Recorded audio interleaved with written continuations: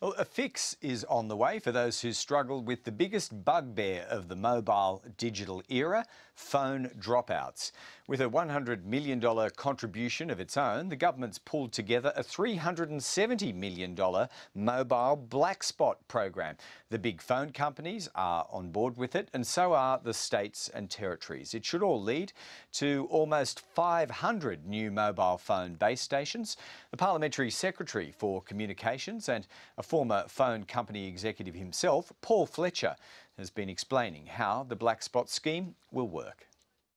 The first of the 499 new or upgraded base stations are expected to roll out before the end of this year, and the rollout will continue over a 3-year period. So the Abbott government came to power with a commitment to spend $100 million.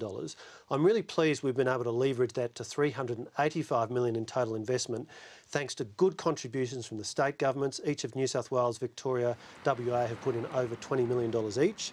And also the investments from Telstra, $165 million, Vodafone, $20 million.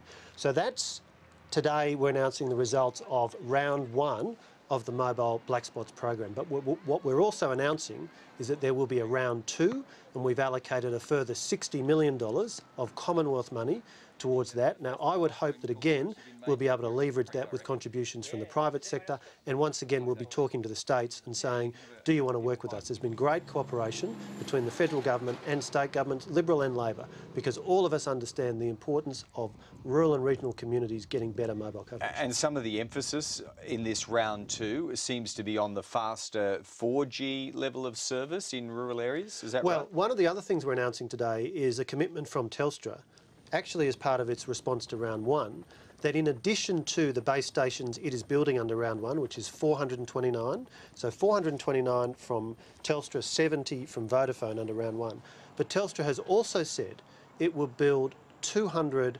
4G mini base stations. Now, these are much smaller. They have a radius of about 300 metres, but they could be very useful in small villages that don't have coverage, where you'll be able to cover the totality of the village.